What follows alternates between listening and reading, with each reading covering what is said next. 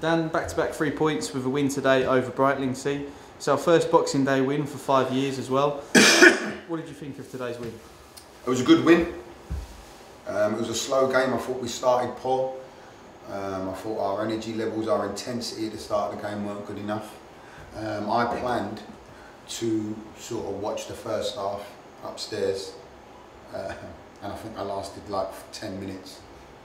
So we started poor, and I sort of did fire into the boys a bit at half time. But what we did look at are some details with regards to how we generate a tempo. There's little things that you can do to implement the game that affect the game. So if they've got a goal kick, run and go and get the ball, because the goalkeeper was taking 50 seconds every goal kick. So run, go get him the ball, put it on the spot. When we got set pieces, can we do them quicker? So I think the key was to generate tempo and energy in the game, and after half time we clearly did that. Eze has been having a real impact lately in games, scoring his first for the club last week and 2 more today. Are you happy with how he's adding numbers to his game of late? Yeah, but he missed 2 sitters. Yeah, listen, I'm happy for Eze. It's the boy works his socks off, and we've almost, you was in there, we had a presentation before and we went through the numbers and we looked at where we were scoring goals, where we wasn't. We looked at goals against. So the numbers were there and don't lie, and I've sort of put it onto the midfielders a bit about us chipping in with more goals. And yeah, Eze's done it. I did lose my head with him, with the opportunity he had before, but I asked him at half time to pass it into the goal, and the second one he sort of did a soul roll and then just passed it past the keeper. So yeah, I'm happy for him. You can see everybody's happy for him, and it's good to have another person scoring goals. Another player who played their part today was new signing Javon Splat. He looked good out there and picked up an assist on his debut. What can you tell us about him? Good hold-up play,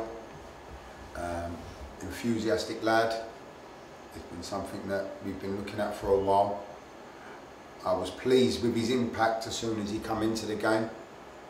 If you look, he had an assist, he was a threat. I thought he was a big part of the first goal when he sort of come in, held it up, turned. It just gives us something different. We're looking at the fine margins in these games. There's a lot of these games that we dominate and don't get results. And what we do as a management team, when we do our analysis, when we ask you to clip bits and send them through, we look for the final details and the last bits. And I think you can see that we are more than good enough in the games, but there's a few details that ain't right, and hopefully Javon can be a part of getting them final bits right. And next up is our New Year fixture against Bowes and Pitsea. It's another local derby. Will that game be a similar one to today? I'd imagine so. I think every interview you do, you tell me I've got a local derby, so it will be the same. They'll be quite pumped up. It was interesting. I think with these games, sometimes we could do with the crowd dragging us through it, generating a bit of energy.